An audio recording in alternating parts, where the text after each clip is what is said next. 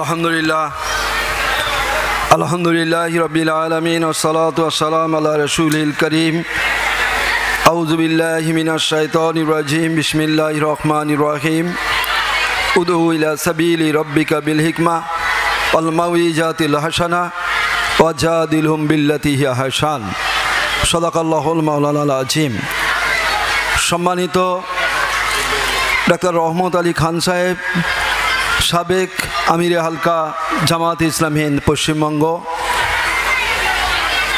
স্নেহের সঞ্চালক, মঞ্চে উপবিষ্ট আমাদের মুরব্বী বিশিষ্ট শিক্ষক, এই নাজিমে ইজতেমা জসিমউদ্দিন আক্তার মল্লিক ভাই, বিশ্রামে আছেন জনাব নাসিম আলী সাহেব, নূর আহমদ মোল্লা সাহেব এবং দক্ষিণবঙ্গের সহকারী নাজিমা মঞ্জুরা খাতুন সাহেবা সহ প্রাণপ্রিয় সংগঠন জামাত ইসলামী হিন্দের বিভিন্ন স্তরের কর্মী, নেতা নেত্রী, ভাই বোনেরা এবং দিনদরদি ইসলাম প্রিয়, আজকের এই সভার সবথেকে বেশি মূল্যবান যারা, তারা কোরআনের মহব্বতে, কোরআনের মর্যাদায়, কোরআনের আলোকে নিজেদের জীবন রাওয়ানোর জন্য যারা এসেছেন, সেই উপস্থিত ডেলিগেট ভাই ও বোনেরা সকলকে হৃদয়ের অন্তঃস্থল থেকে প্রাণের উজ্জ্বল আন্তরিক সালাম জানাই। আসসালামু আলাইকুম রহমতুল্লাহি ওয়া বারাকাতুহু। আপনারা একটু বসে যান। আপনারা জানেন ইসলামী তরিকা অনুযায়ী সামনের জায়গা যদি ফাঁকা থাকে, পিছন দিকে যদি ভিড় থাকে, সামনের দিকে শয়তান আসন গ্রহণ করে। আমরা নিশ্চয়ই চাইব না যে আমাদের সামনে শয়তানগুলো ফাঁকা জায়গাটা দখল করুক, সেই জন্য আমরা সামনের দিকে পুরো জায়গা পূরণ করে বসবো ইনশাল্লাহ। সম্মানিত ভাই ও বোনেরা, আমরা এসেছি আজকে বর্তমান যে পরিবেশ পরিস্থিতি, আপনারা আমাদের এর আগে অনেকবার বক্তব্য শুনেছেন যে ভারতবর্ষের বুকে হেট স্পিচ, ঘৃণা বিদ্বেষমূলক বক্তব্য যথেচ্ছ পরিমাণে হয়েছে। আমরা আমাদের বক্তব্যে এর আগেও বলেছি যে 2024 বা তার পরবর্তীতে এমন পরিবেশ আমরা পাবো কিনা জানি না, যেখানে কোরআনের কথা, হাদিসের কথা, জীবন বিধানের কথা, সমাজ পরিচালনার কথা এইভাবে সম্মিলিত বসে শোনা এবং শোনানোর পরিবেশ পাবো কিনা সন্দেহ প্রকাশ করা হচ্ছিল। আপনারা গতকাল পত্রিকায় দেখেছেন যে গুজরাটে বিজেপি একক সংখ্যাগরিষ্ঠতা ব্যাপক পরিমাণে বিজয়ের পরে আমরা যেটা আপনাদেরকে সজাগ করছিলাম যে ইউনিফর্ম সিভিল কোড, অভিন্ন দেয়ানি বিধি চালু হতে পারে, এরা এই ঘৃণার পরিবেশ তৈরি করার চেষ্টা করছে। আপনারা গতকাল পত্রিকায় দেখেছেন যে গতকাল এবং পরশু রাজ্যসভায় অভিন্ন দেয়ানি বিধি বিল পেশ করা হয়েছে। সেখানে বিজেপি বিরোধী দলগুলো বিরোধিতা করলেও তারা সংখ্যায় কম হওয়ায় সেখানে ধ্বনি ভোটে রাজ্যসভায় বিলের পক্ষে মত দিয়েছে। সম্মানিত ভাই ও বোনেরা, আমাদের এই আধ ঘন্টা সময়, যে সময় আমি বক্তব্য রাখছি, সময়টা আপনাদের জন্যও কষ্টের এবং আমাদের জন্যও কষ্টের।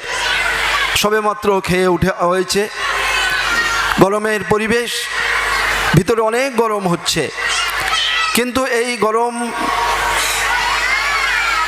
কেটে যেতে পারে যদি আমরা কেন এখানে এসেছি এবং আগামী ভবিষ্যৎ কি হতে চলেছে সেই কথা ভাবলে আমাদের গরম ছুটে যাবে, নিদ হারাম হয়ে যাবে, কষ্ট দূর হয়ে যাবে। পরিশ্রমের জন্য, শান্তির জন্যে, বিশ্রামের জন্যে আমাদের তখন মন আর চাইবে না। সেরকমই এক বিষয় আমরা এখন আলোচনা করব। আল কোরআনের দাবি ঘৃণার জবাবে বুদ্ধিমত্তা।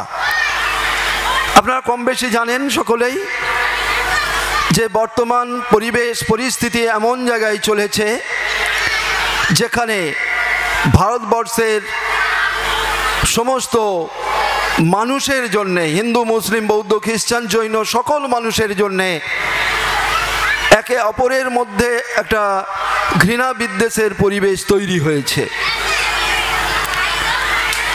আপনারা এখানে দেখেছেন স্লোগান উঠেছে, हिंदुस्तान रहना होगा तो हिंदू बने रहना होगा, मुसलमान का दो स्थान, एक पाकिस्तान और गोरस्तान। আপনারা এখানে ঘর ওয়াপসি আন্দোলনের নাম শুনেছেন। ঘর ওয়াপসি আন্দোলন প্রকৃতপক্ষে সমস্ত মুসলমানকে হিন্দু হয়ে যাওয়ার আন্দোলন, হিন্দু করার আন্দোলন। অ্যানথ্রোপোলজিক্যাল হিস্ট্রি অফ ইন্ডিয়া যদি আমরা দেখি, ভারতের নৃতাত্ত্বিক ইতিহাস বলছে ভারতবর্ষের মুসলমানদের বেশিরভাগেরই পূর্বপুরুষ ছিল অনার্য জাতি সম্প্রদায়ের। সেই অনার্য জাতিরা নিম্ন শ্রেণীর মানুষ বলে তাদেরকে মনে করা হতো এবং আর্য হিন্দু ব্রাহ্মণরা তারা এদের ওপরে অত্যাচারের স্টিম রোলার চালাতো। তারা এই অত্যাচারের স্টিম রোলার থেকে বাঁচার জন্যই ইসলাম নামক শান্তির ধর্ম, নিরাপত্তার ধর্ম, যেখানে মানবতার ধর্ম, যেখানে মানুষ তাদের প্রত্যেকে জন্মগতভাবে একই আদি পিতা এবং আদি মাতা আদম এবং হাওয়া আলাইহিস সালামের ঔরসজাত সন্তান হিসাবে ভাই বোনের সম্পর্ক নিয়ে, মধুর সম্পর্ক নিয়ে শান্তি এবং নিরাপত্তায় বাস করতে পারে, সেই ধর্ম ইসলাম।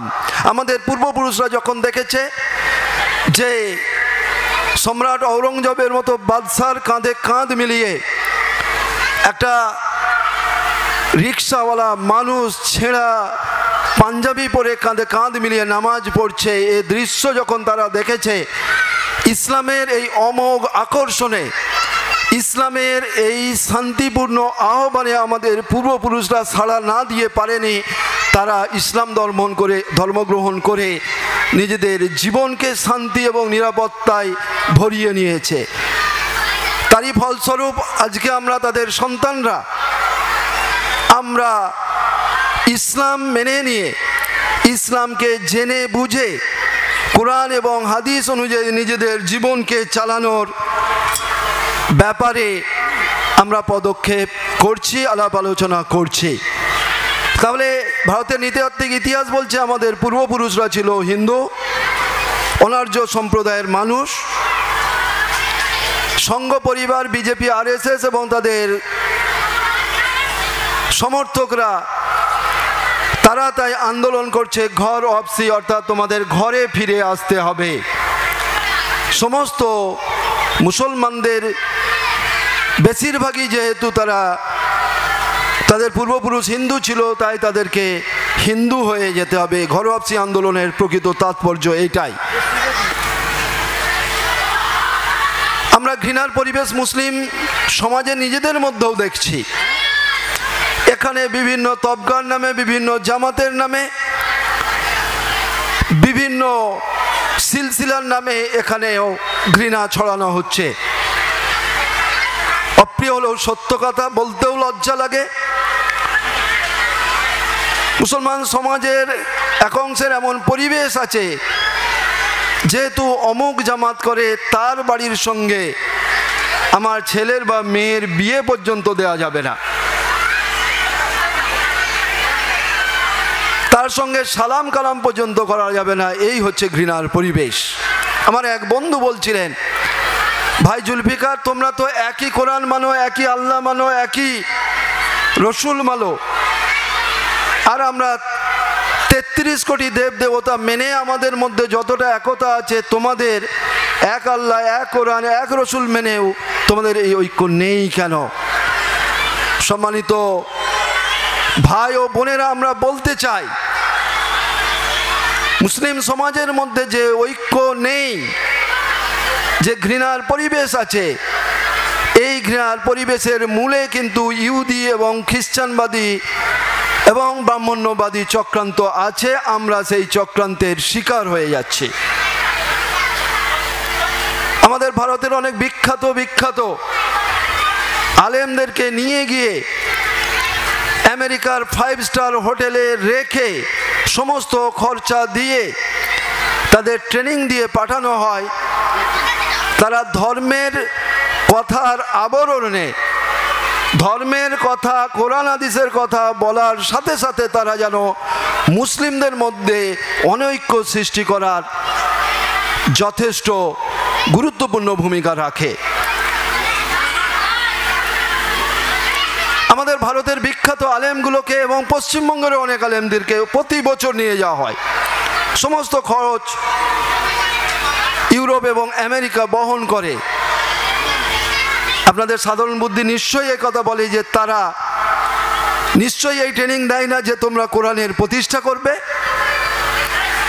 দেয় কি? আপনাদের কি মনে হচ্ছে? তাহলে তারা দেয় না। তারা দেয় কি? কোরআনের রাজ যাতে না কায়েম হয়, কোরআনের প্রতিষ্ঠা যাতে না হয়, এই ট্রেনিং দিয়েই তাদের পাঠানো হয়। এই স্বার্থবাদী, নিজেদের স্বার্থ চরিতার্থ করার জন্য এই আলেম সমাজের এক অংশ তাই মুসলিম সমাজের ঐক্য চায় না। এই অবস্থা থেকে বাঁচার জন্যে মহিলাদের মধ্যে কে আমাদের বক্তব্য শুনছেন একবার হাত তুলে জানান তো।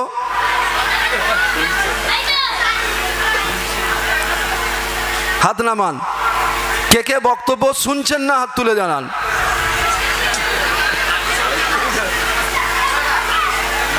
তাহলে বক্তব্য শুনছেন না এমন কেউ হাত ওঠেনি, অথচ ওখানে অত কথা হচ্ছে কি করে? আমরা আশা করব, আমার আগে সঞ্চালক ঘোষণা করেছে, আমি কাল মাত্র হায়দ্রাবাদ থেকে ফিরেছি। আমার সেজো ভাই, তাকে যখন অপারেশন, তার আজকে অপারেশন আছে, ওটিতে তাকে ঢুকিয়ে দিয়ে আমি এখানে এসেছি। আবার গিয়ে নার্সিংহোমে আমি এখান থেকে ফিরে যাব। এই গরমের পরিবেশে এই প্রতিকূল অবস্থাকে সামনে রেখে আমরা কিছু কথা বলছি কেবলমাত্র কোরআনের মহব্বতে, কোরআনের প্রচারের জন্যে।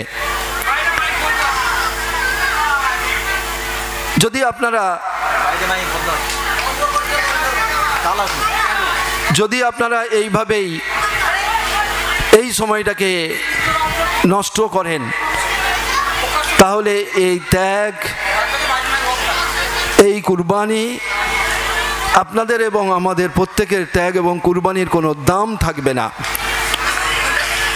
আসুন আমরা কয়েকটা মিনিটে কোরআনের আলোকে নিজেদের জীবন গড়ার জন্যে বর্তমান পরিবেশ যেটা আমি আলোচনা করছিলাম, সেই পরিবেশকে কিভাবে আমরা বুদ্ধিমত্তার সঙ্গে ট্যাকেল করব তা আলোচনা করি।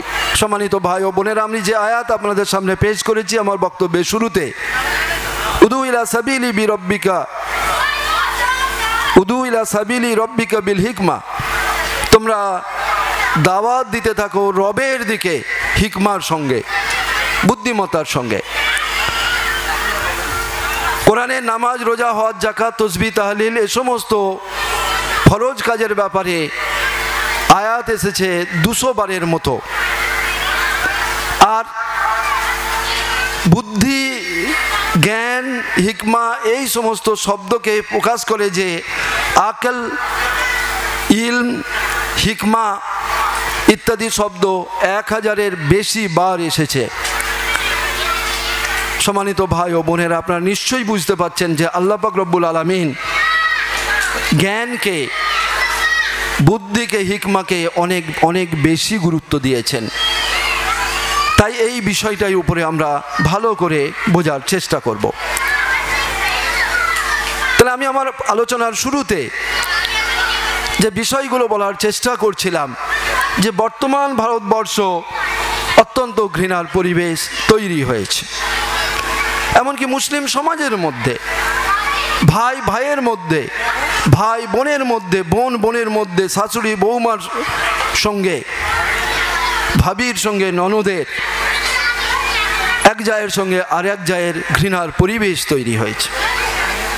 এই ঘৃণার পরিবেশ যদি আমরা দূর করতে না পারি, তাহলে ইসলামের শিক্ষা অনুযায়ী যে ব্যক্তি ঘৃণাকারী সে জান্নাতে যাবে না। আমরা জান্নাতে যেতে চাই। কে কে জান্নাতে যেতে চান হাত তুলুন।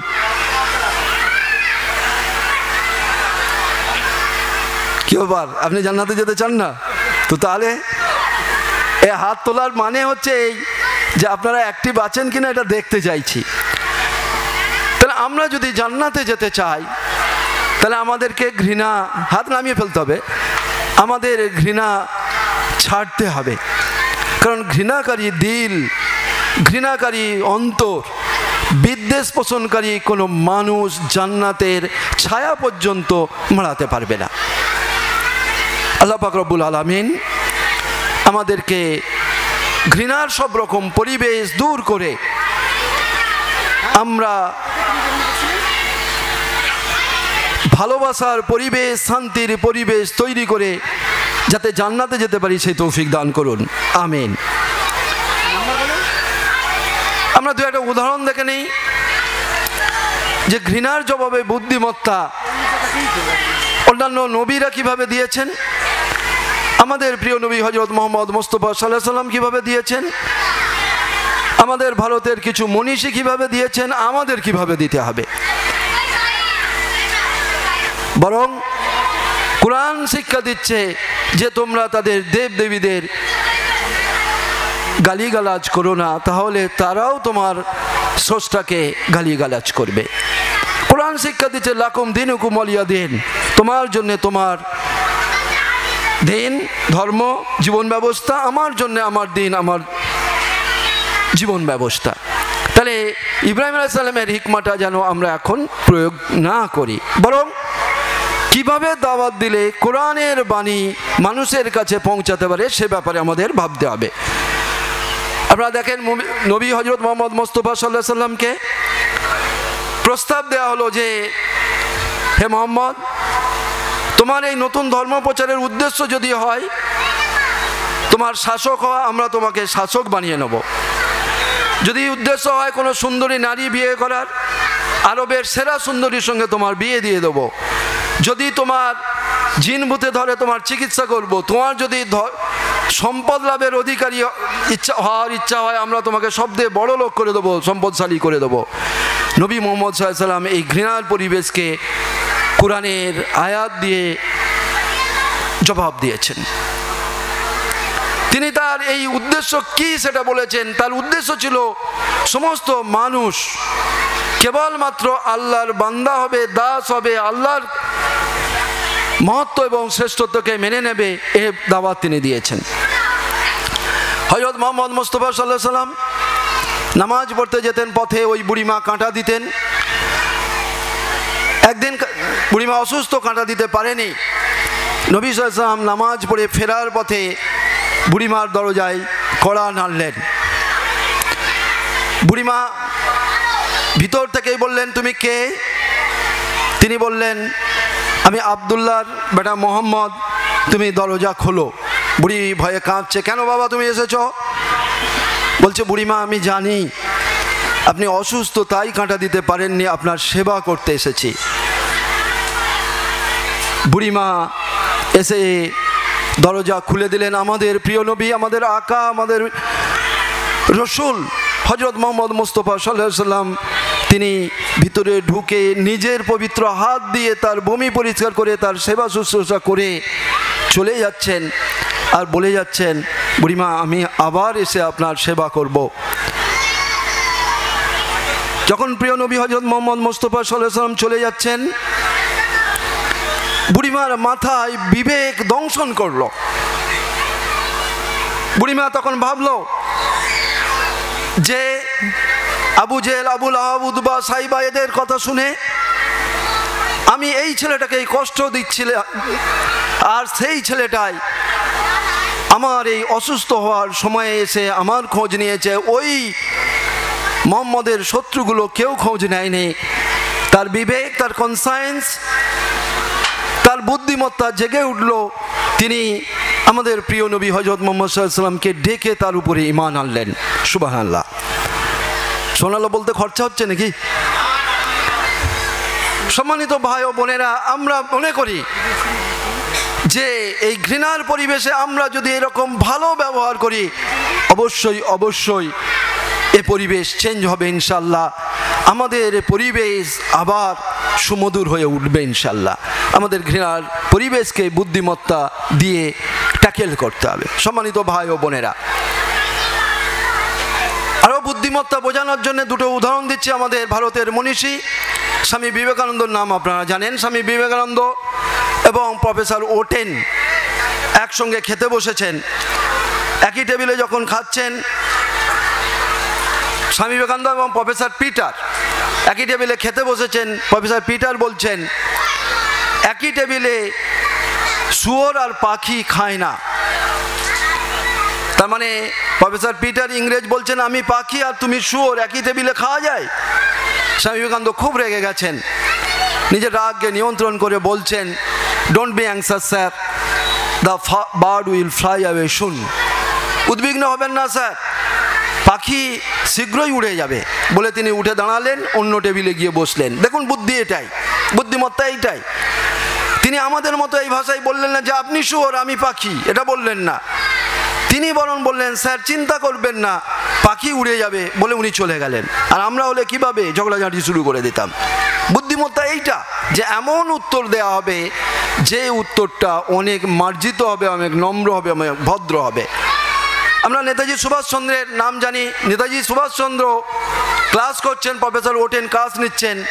প্রফেসর ওটেন ভারতীয়দের বিরুদ্ধে খুবই অপমানসূচক যখন কথা বলছেন, নেতাজি সুভাষচন্দ্র বোস বিরোধিতা করলেন।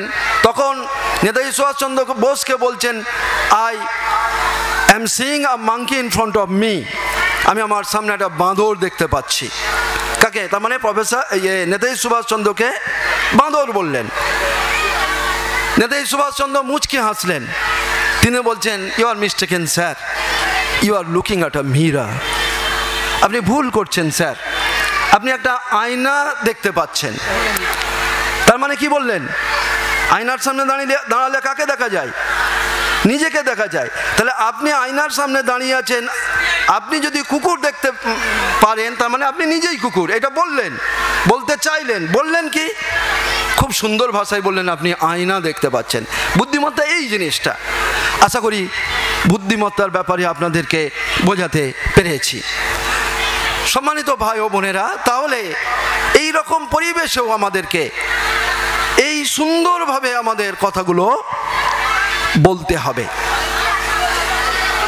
আমি তো একটা উদাহরণ দিচ্ছি, দিয়ে আমার বক্তব্য শেষ করে দেবো ইনশাল্লাহ, যেটা আমাদের প্রত্যেকের জীবনের বাস্তব কাজে লাগবে। আমরা অনেকে দূরপাল্লায় ভ্রমণ করি, অনেক জায়গায় আমাদেরকে যেতে হয়,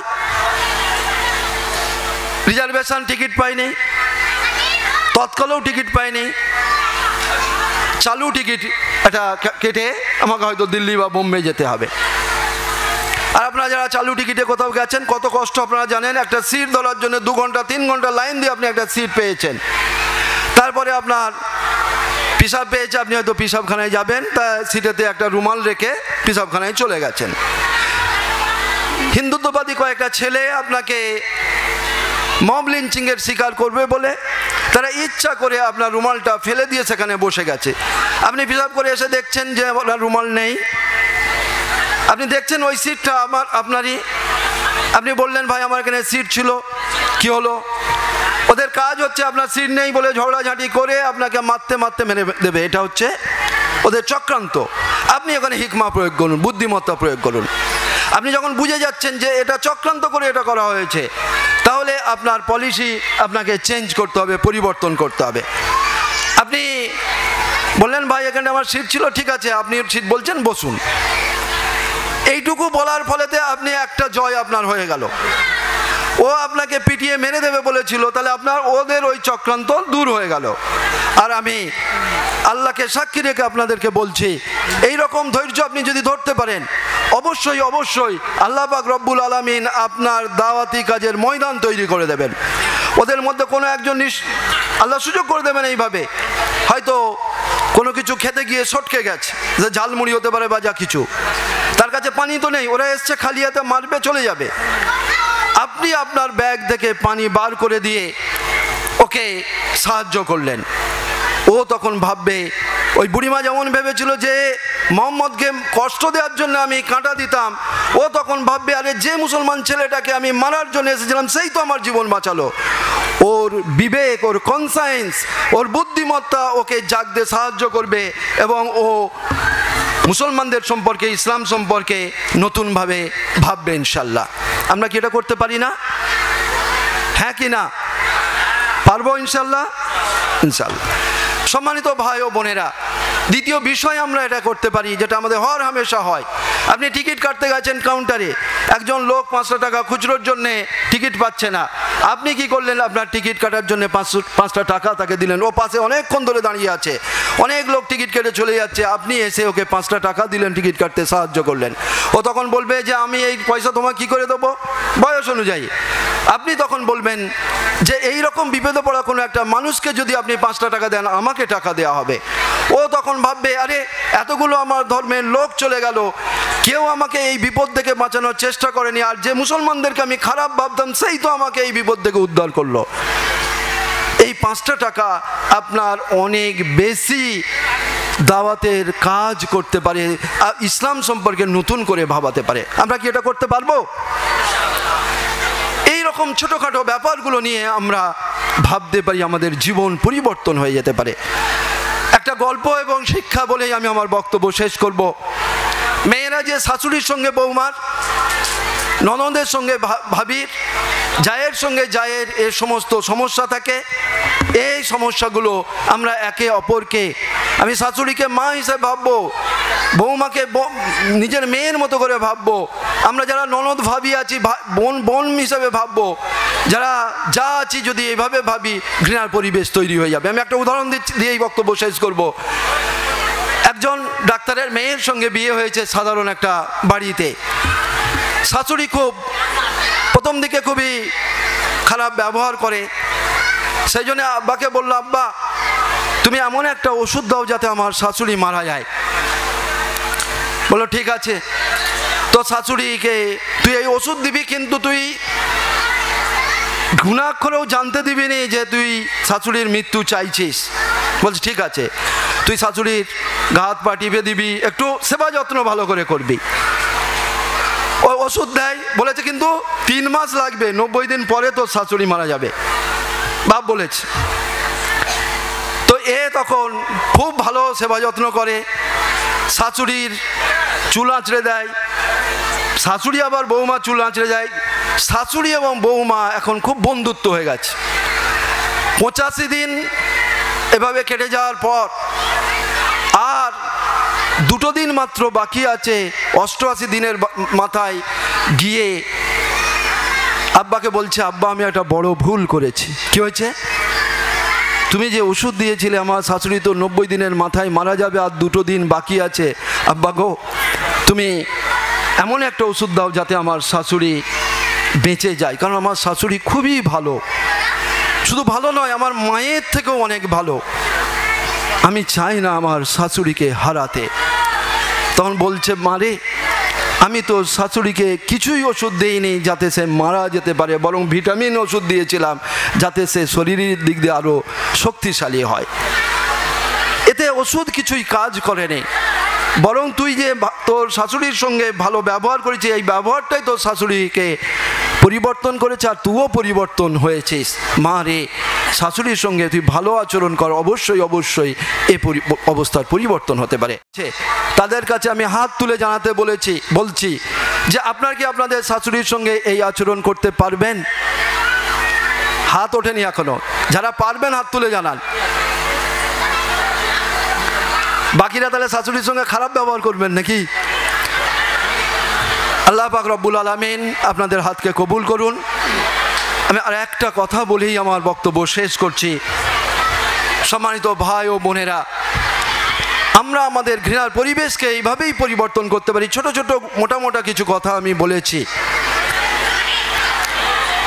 আমরা আমাদের বোনের বিয়ে দিয়েছি, আর বিদায়ের সময় বাপ বা দাদা বলছে, আজকে ফোনের যুগ আছে, তোর এত লাখ টাকা খরচ করে বিয়ে দিচ্ছি, তোর সঙ্গে কোনো খারাপ আচরণ হলে তুই আমাকে একবার খালি ফোন করবি, আমি ব্যাপারটা দেখে নেব। যে মেয়েকে তার দাদা বা ভাই বা বাপ এই বলে বিদায় জানাচ্ছে, তার ব্যবহার একরকম হবে। আর যদি আমরা তাকে এই বলে বিদায় দেই, বাপ বলছে, মা রে, তোকে আমি ছোটবেলা থেকে মানুষ করেছি, তোকে মানুষ করতে গিয়ে অনেক কষ্ট হয়েছে, অনেক খরচ হয়েছে, অনেক পরিশ্রম হয়েছে, এতে আমি কোনো কষ্ট পাইনি, কিন্তু আজকে তোকে ছেড়ে দিতে হচ্ছে। আমার হৃদয়ের যেন একটা পাঁজরের হাড় যেন আমার খুলে যাচ্ছে। মারে, কষ্ট আমাকে সহ্য করতে হচ্ছে কেবলমাত্র তোকে বিয়ে দিতে হচ্ছে বলে। মারে, আমি কষ্ট পাবো এর থেকে 1000 গুণে বেশি যদি তোর ব্যবহারে তোর শ্বশুর বাড়ির কেউ অসন্তুষ্ট হয়। তুই আমাকে কথা দে, তোর শ্বশুর বাড়ির কারোর সঙ্গে তুই খারাপ ব্যবহার করবি না। দাদা বলছে, বোন রে, তোকে ছেড়ে যেতে হচ্ছে, তোকে ছেড়ে দিতে হচ্ছে, এটা খুব কষ্টের। একসঙ্গে ছোটবেলা থেকে খেলে মানুষ হয়েছি, কিন্তু আমি কষ্ট পাবো সব থেকে বেশি যদি তোর ব্যবহারে তোর শ্বশুর বাড়ির কেউ অসন্তুষ্ট হয় আর আমাদেরকে সেখানে বিচার সালিসি করতে যেতে হয়। তুই কথা দে, তুই তোর শ্বশুর বাড়ির কারোর সঙ্গে খারাপ আচরণ করবি না।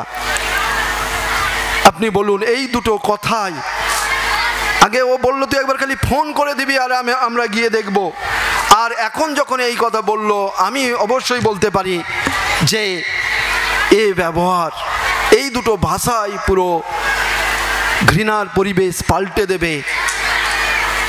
ওই মেয়েটা ওই বাড়িতে গিয়ে তার সুখের সংসার করার জন্য আপ্রাণ চেষ্টা করবে। আমরা যারা এখানে বাপ আছি, ভাই আছি, দাদা আছি, আমরা আমাদের মেয়েদের এবং আমাদের বোনেদের এইভাবেই শিক্ষা দিয়ে পাঠাবো। আমরা যারা শাশুড়ি আছি, বৌমা আছি, যে যেভাবে আছি, সময়ের অভাবে আমি ডিটেলস আলোচনা করতে পারলাম না, আমাদের নিজেদের বাড়ির ঘরোয়া পরিবেশকে আমরা ভালো ব্যবহার দিয়ে করিয়ে দিতে পারি ইনশাল্লাহ। আমরা কি চেষ্টা করব? আল্লাহ পাক রব্বুল আলামিন আপনি দয়া করে মেহেরবানি করে আমাদের ভাইয়েরা এবং বোনেরা তারা ওয়াদা করেছে ঘৃণার পরিবেশকে পাল্টে দেওয়ার জন্য বুদ্ধি দিয়ে, সবর দিয়ে, হিকমত দিয়ে ব্যবহার করবে। আপনি এদের সিদ্ধান্তকে কবুল করে নিন। আপনি আমাদের গুনাহ খাতা মাফ করে দিন, আমাদের অতীতের দোষ ত্রুটি দুর্বলতা মাফ করে দিন এবং আমাদেরকে নেক আমল করে জান্নাতে যাওয়ার হকদার বানিয়ে দিন। আল্লাহ পাক রব্বুল আলামিন এই কোরআন সম্মেলনকে আপনি কবুল করুন।